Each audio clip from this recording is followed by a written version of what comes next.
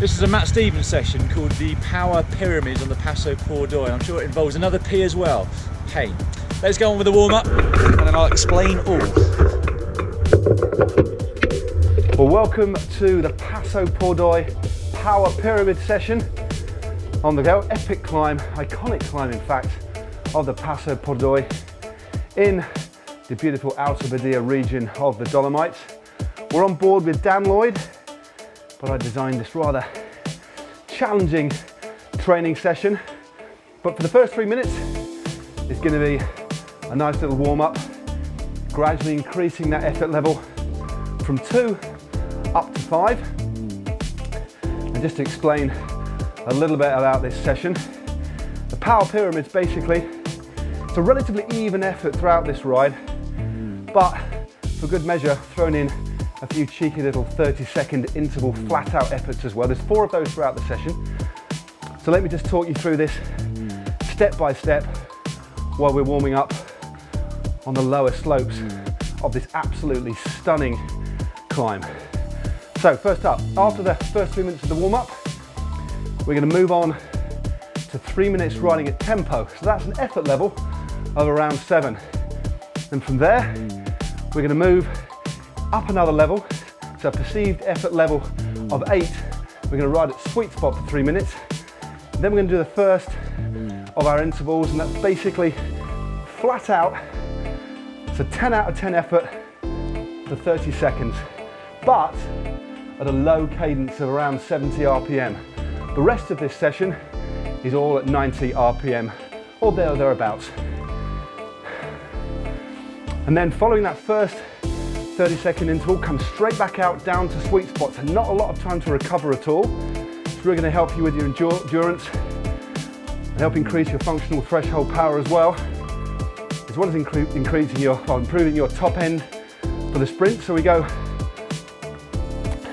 from the sweet spot, back for 3 minutes, back down to tempo for 3 minutes, back up to sweet spot for 3 minutes. Then that's the pyramid done, and then we hit another 30-second flat out sprint, and we continue that until we get to the 4th and final interval. So it's a pretty tough session, so make sure that your room is well ventilated. Hopefully you've done that already, and that you're drinking plenty of fluids. Now I'm using a smart trainer, a CycleOps hammer, and I've got the resistance level set to an equivalent gradient of around 3%. So I should be doing most of this on the small ring, just to replicate what it's like. Just increasing my effort level a little bit. So just coming out of the warm up now, and me riding at tempo,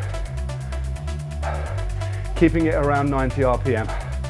So it's all about pacing. It's the sort of effort you can sustain on a climb. Breathing heavily, but you're fully in control and able to talk in a ride like this for 3 minutes, keeping a real smooth rhythm. Just find the gear that works for you. Sit there and think about your shape on the bike, the way you're putting the power through the pedals, whilst at the same time admiring this absolutely gorgeous view. Look at that. Some of the biggest and best and most epic battles in the Giro d'Italia were fought out on this climb. And it tops out at the top from memory around 2,330 meters, I think. I've had the pleasure of riding on numerous occasions now, and it is one of my favorite climbs.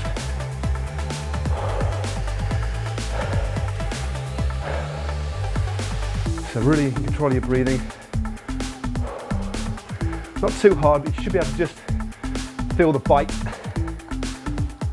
on a real good endurance session. And also this sort of session really helps you instill a sense of discipline in measuring a long effort, but at the same time puts you into the red, especially when you head towards the peak of the pyramid. So we'll go to sweet spot in a minute,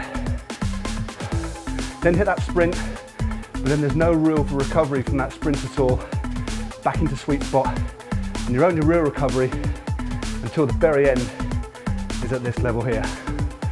So make sure after your first couple of efforts, you're confident that you've got your perceived effort levels right. And of course, if you're riding with a power meter, you'll know you're there or thereabouts in relation to your functional threshold power.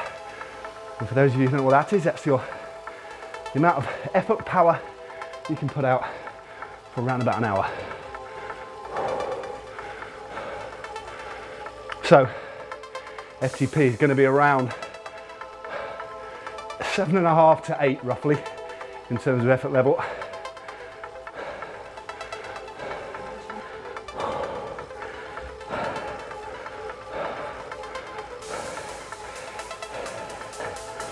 So get these nice and smooth,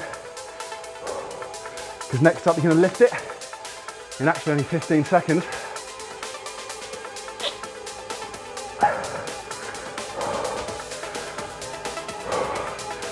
To sweet spot. A couple of people punched at the side of the road there, sorry about that chaps. Here we go. Just lift it slightly. Hold this for 3 minutes. This is a long climb, so pacing absolutely vital, especially if you ever end up in this neck of the woods in the Dolomites. Once you get above 1600 meters, you'll start to feel the rarefied atmosphere, less oxygen in the air, of course, making it harder to deliver the same power that you're used to for a given heart rate. It's really an interesting experience. So pacing on long climbs at altitude, even more important, because once you put yourself into bed and get it wrong, it's very hard, unless you almost come to a standstill, to get yourself back into that rhythm again. So not a particularly explosive session. I looked at the session when I was designing it and thought, yeah, this is great. It's going to really build your endurance. Smooth, even session. It's going to hurt, but I thought we need to spice it up a little bit, break it up a little bit. Hence those 30-second bursts. And again, a bit counterintuitive, the bursts are going to be at a low cadence. You can choose to ride them in or out of the saddle, whatever feels best for you. Be interesting to see what Dan did. So, just over a minute before the first one.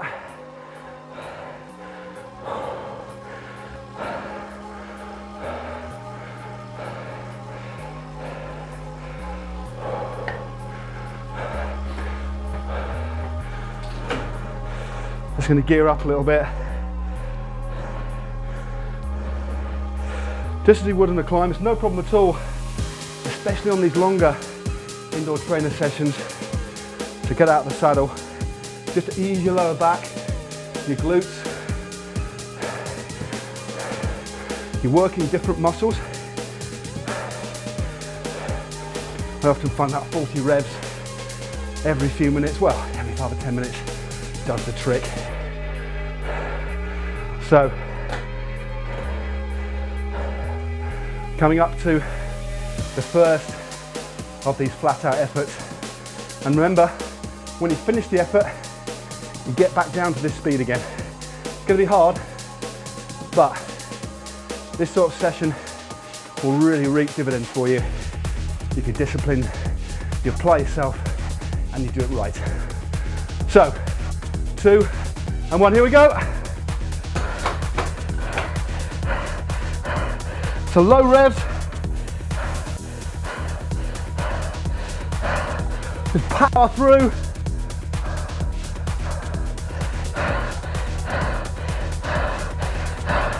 Come on, only 4 of these.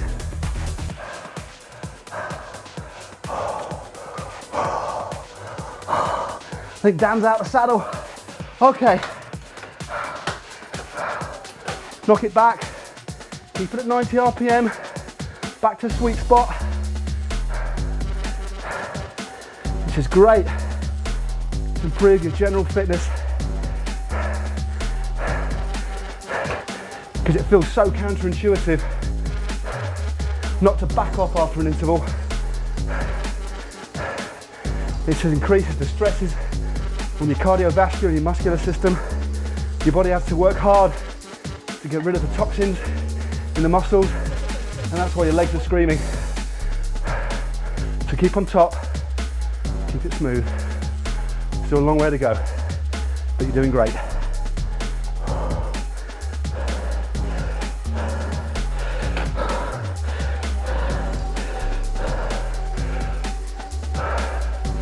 Okay, just settle back into that rhythm. And the sweet spot at or around your FTP, just below. Sustainable but uncomfortable. Just make sure you're at a level where you know you can keep going, because we've still got half an hour. And of course, if you're on a climb like this, there's no hiding place at all. So having that skill and that discipline to maintain a certain pace, absolutely vital. And this is what this session is primarily all about, with a few tests along the way in the form of those rather spiteful little sprints. But you know me, I don't like to do things the easy way. So, just over a minute of riding at sweet spot.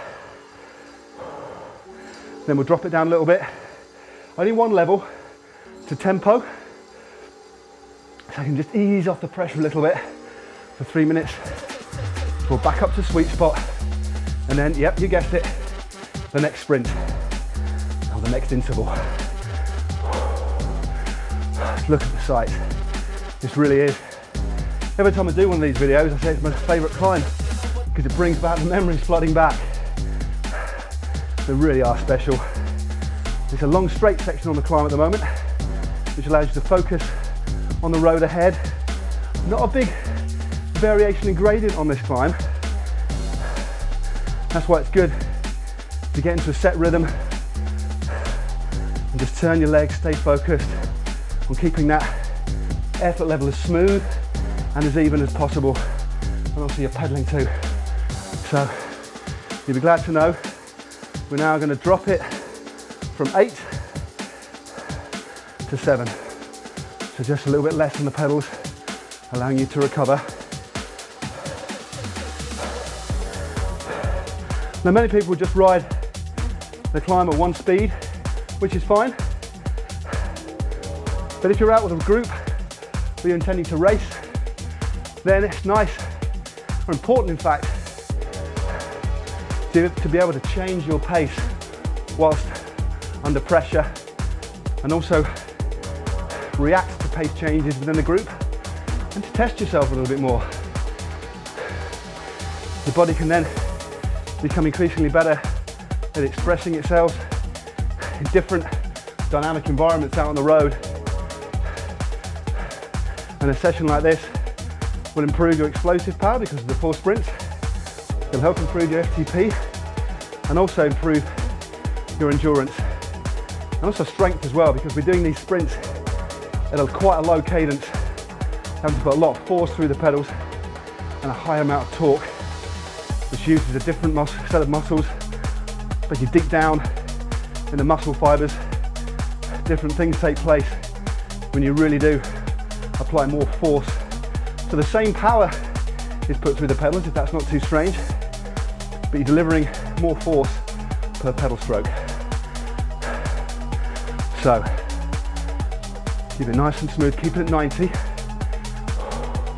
In a minute and a half, we're going to pick it back up again to sweet spot. So keep drinking.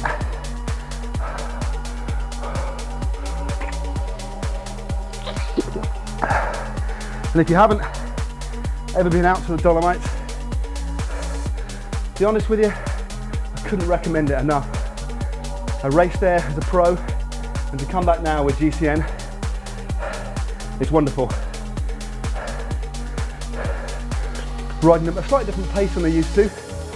It's just, the scenery is jaw-dropping, it's majestic, it's imposing. you feel kind of wonderfully insignificant almost in the surroundings, the dramatic surroundings at the top of these craggy peaks. It looks otherworldly. It's great for riding.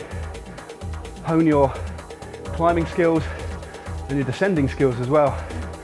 And generally speaking, meet a lot of other like-minded people out on the road. And these are the sorts of sessions that can get you as fit as possible, especially if you're crunched for time for this sort of riding. So 10 seconds, and then we've got another 3 minutes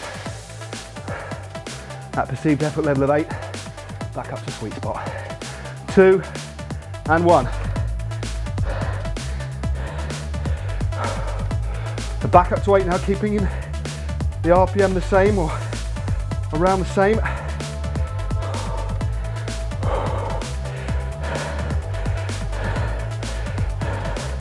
Just give myself a few moments out of the saddle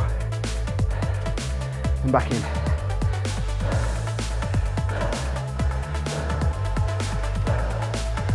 So really get locked into this rhythm.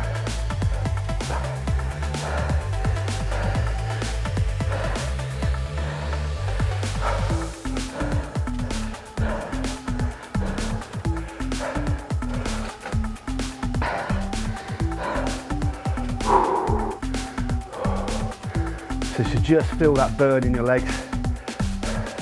Don't put yourself into the red. Still got just over 24 minutes to go.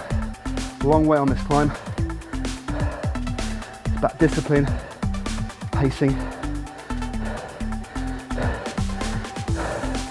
and making you more adaptable to changes in pace.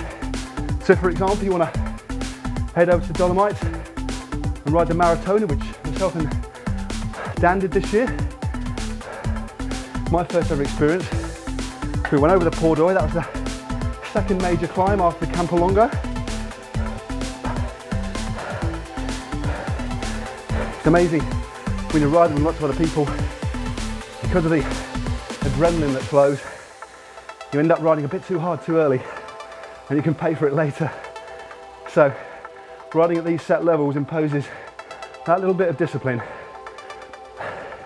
If you're doing this session for the very first time, you might not get it quite right early on. You might go, I think I found 7 or 8, and then near the top you're going to start fatiguing. The more you ride like this, the better you'll become aware of your physical and psychological limitations within how fit you are. And although I think power meters are wonderful things, and definitely a big aid to training, occasionally just riding on feel I think is an important skill set to have as a rider. And don't get me wrong, I'm a big advocate of training with power, to power, but also just riding and understanding yourself. That's why we put these effort levels on the screen. So riders who've got power meters can choose that as well, but also not everybody has access to a power meter. So understanding your effort levels is really, really important when it comes to training, especially endurance stuff. So, you guessed it, we're coming up to the next sprint. Remember, low cadence, 30 seconds flat out. Here we go, come on, all you've got.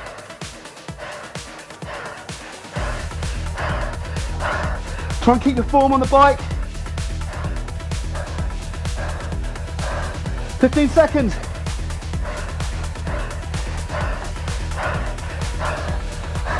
I think Dan's out of the saddle, come on. 2, 1, done. Okay, keep it at level 8 though. You can't let it off. And this is where you are putting yourself into the red, but gradually settling into it.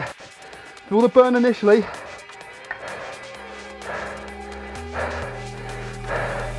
Get the breathing back down to what it was before. Although as we get deeper into this session, that will get harder. But that's what we're doing. We're training here, as you know. Just think of the gains.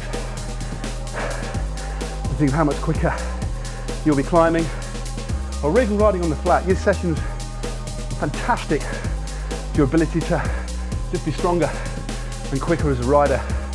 To apply to the flat, it's just that, look at the scenery. Why wouldn't you want to do an indoor training session like this? It inspires you.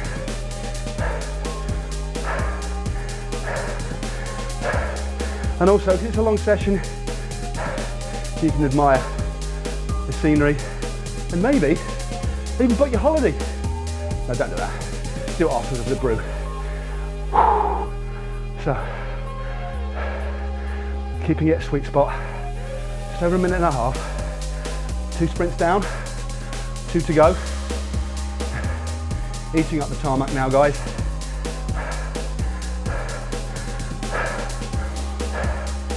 And also, one of the reasons we break these sessions up is because we all do it, we're all guilty of it, and there's nothing like it, just going out on your bike and not thinking and just riding along. But if you're looking at making gains, which many of us are, either losing weight, getting fitter, aiming to win a race at whatever level, aiming to ride your first 100 miles or your first Grand Fondo or Sportif, then running at just one pace is fine, but you can get yourself into a little bit of a rut from a training perspective. To mix up your training is what I'm trying to say by going around the houses. Mix it up, but within each session mix it up as well. Different ways of pedaling, different ways of putting power through the bike, different types of intervals, and different sorts of terrain. So, if you can, jot a plan down at home and stick to it. But importantly, make sure you rest up and also make sure you continue to enjoy riding your bike. The moment you start to get stale, knock it on the head, take a day off. You'll come back a lot fresher mentally. Okay, knocking it down now to level 7. Still nice and tempo, but just a little bit more control in the breathing.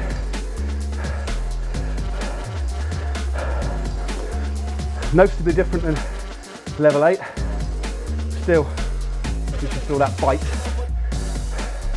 So this is the sort of speed you should be able to ride at for around 2 hours, give or take. So this sort of session really does give you a lot of bang for your buck. We have so many indoor training sessions now on the channel. There should be something for everybody, regardless of your aims and ambitions as a rider, regardless of your level of fitness. There really is something for everybody. We've even got spin classes too, add another different dimension to it.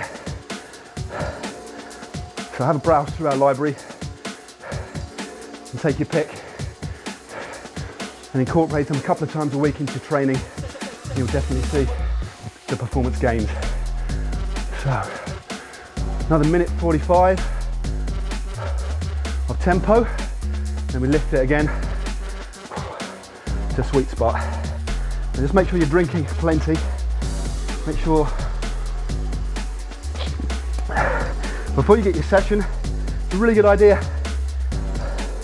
to have a really set routine in preparing yourself. Doesn't need to take long.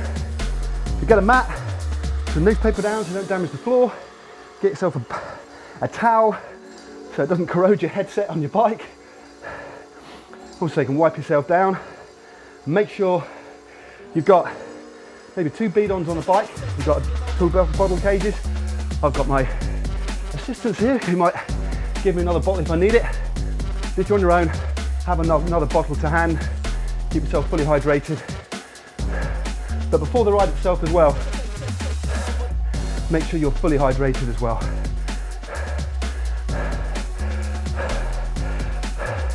If you get too hot on a session like this, it can really adversely affect your performance. So well ventilated space, plenty of fluids, be hydrated in the first instance. They even put some music on as well in the background if you want that too. I certainly like music. I take my iPhone into the gym, stick one of these on, and have some music in the background too. Best of both worlds. Okay, 15 seconds, Just gonna rest my backside before we take it up to tempo again. Feel that bite. Okay.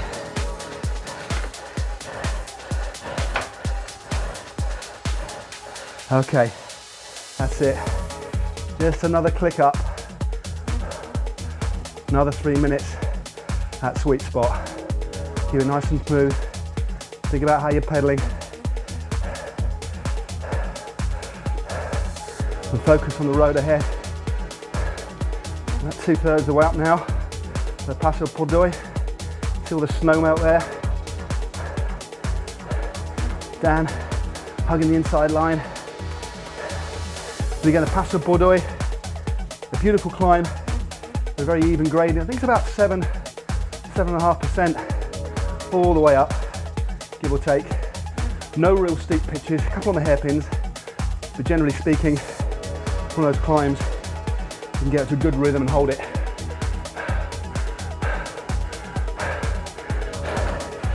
Biting a bit hard there for me, that was. If you find deep into a session like this, it's burning a bit much, your breathing's getting ragged, just knock it back a bit by using the sprockets. It's about understanding yourself. Listen to your breathing, know what you can hold, and hold it. So 90 RPM. Okay, under 15 minutes now, you're doing great. This is a hard session. 2 more sprints to go, the next of which is coming in just over a minute.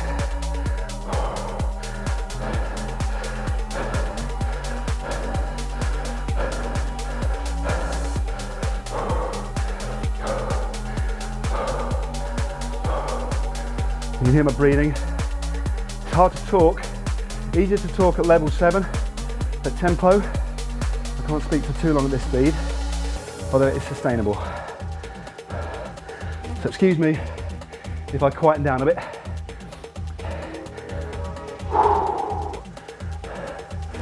There we go. Nice and smooth. Enjoy the view. Enjoy what the Dolomites have got to offer. Just imagine riding in the footsteps, or the wheel track should I say, of some of the finest riders that have ever ridden a bike. That's the beauty of this sport. It's a sport we love, it's a sport we cherish, and one of the most wonderful things about it, you can get your bike and ride in the theatre where some of the most dramatic and epic battles took place in the history of bike racing.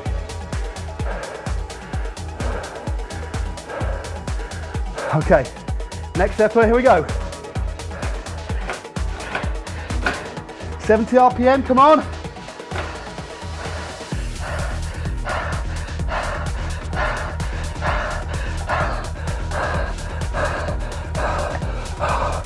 Keep your form.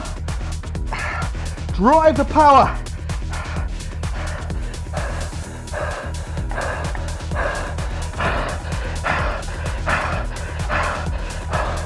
Okay, well done.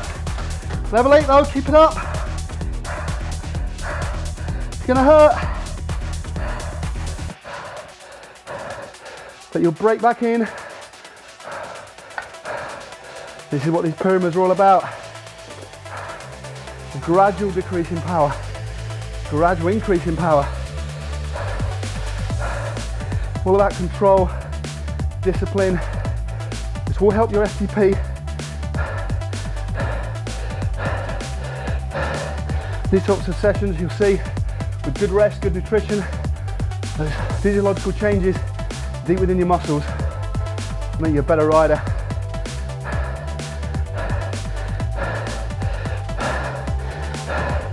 And it's this deep in a session. Sometimes I wonder, why do I do it? Why do I hurt myself? And I realise it's because I love it and I like feeling fit on my bike.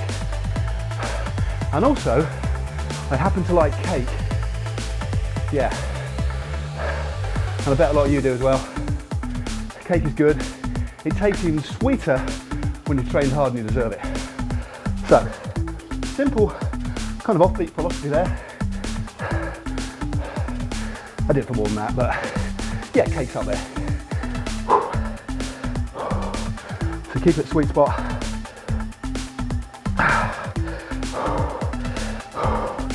Try not to rock too much on your bike. And in doing that, it's not about gripping the bars too tight. You want to grip the bars firmly, but be relatively relaxed, have some give in your wrists. And drive the power through your core as well.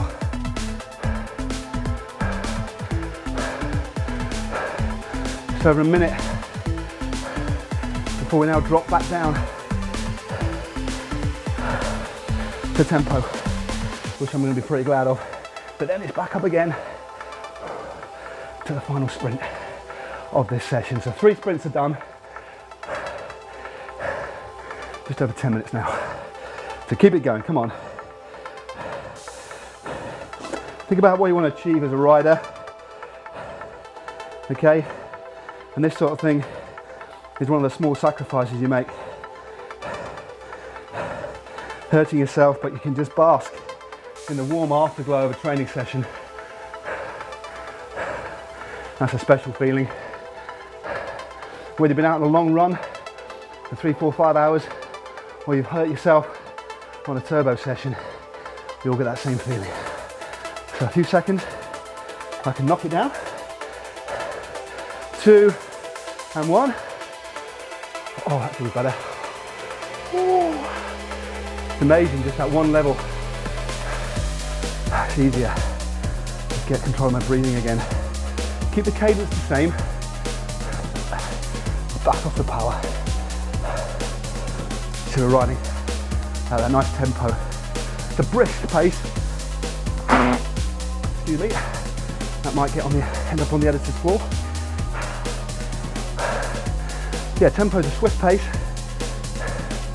You're very aware of your breathing, you can talk. Should be able to sustain an hour and a half, 2 hours.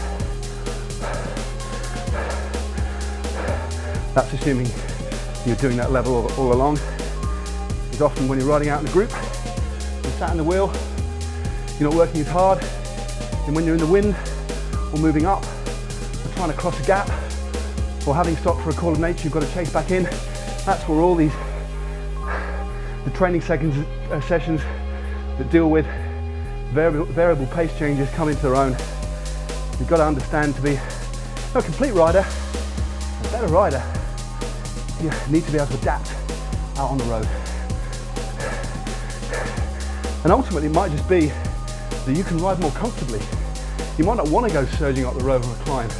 You might not want to do any sprints, but training hard will mean that when you do go out, experiencing places like this, you can soak it up without being nailed to the road. So these sessions, although they're brutal, they're for everybody. These aren't tailored specifically towards elite riders or beginners, they are for everybody. So regardless of the watts you're putting out, or the speed you're turning a particular gear, stick to your levels and you'll make your gains.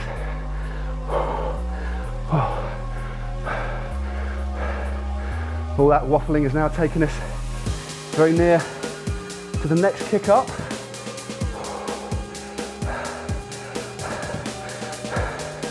I'm nearly at the top.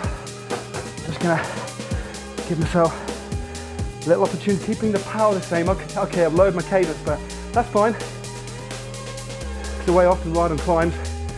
5 to 6 minutes in the saddle, then 150 meters on a bigger gear out the saddle, before lowering myself gently back in, and it's business as usual. So, another 10 seconds or so before we lift it for the very last time, well, the penultimate time, because we've got one more sprint to go. So, here we go, lift it. Level 8, come on. Starting to bite again. This is where this session is going to start to hurt.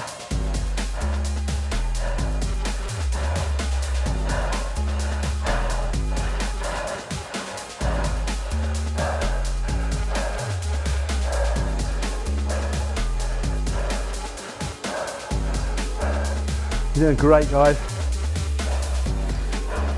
Had to gear down there myself.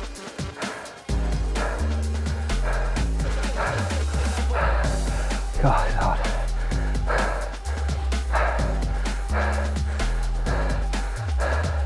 You can see the top around one of these bends, going to the bridge, and the ski station at the top. And there it is, you can just see it. There's the bridge.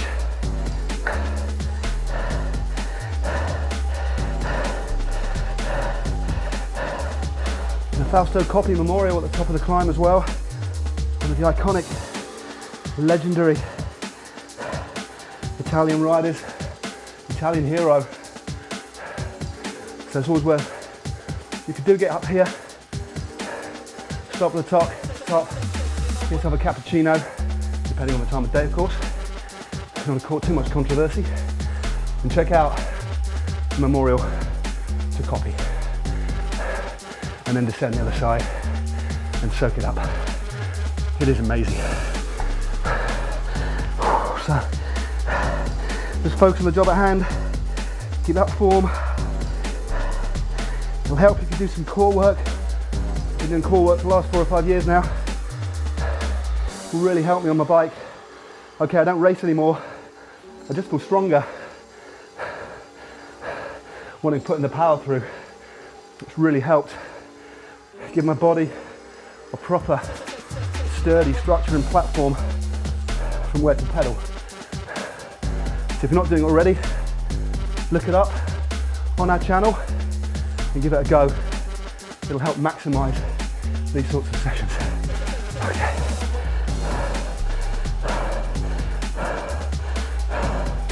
Now fatigue's starting to kick in now. Just keep it smooth. Then one more effort, guys, okay? So chuffed with this.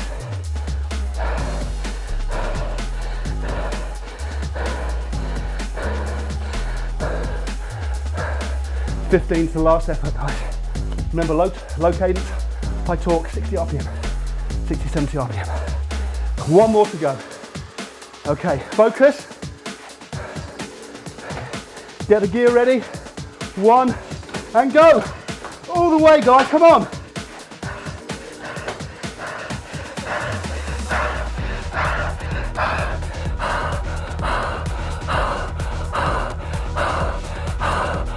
'15.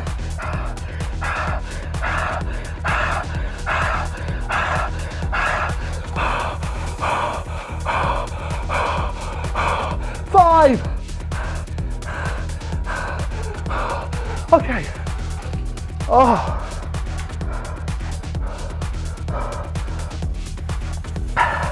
Give me a moment. Drop it down to level 5. Start your warm down. Well done, guys. Say hello to the sheep. Fantastic effort. Wow.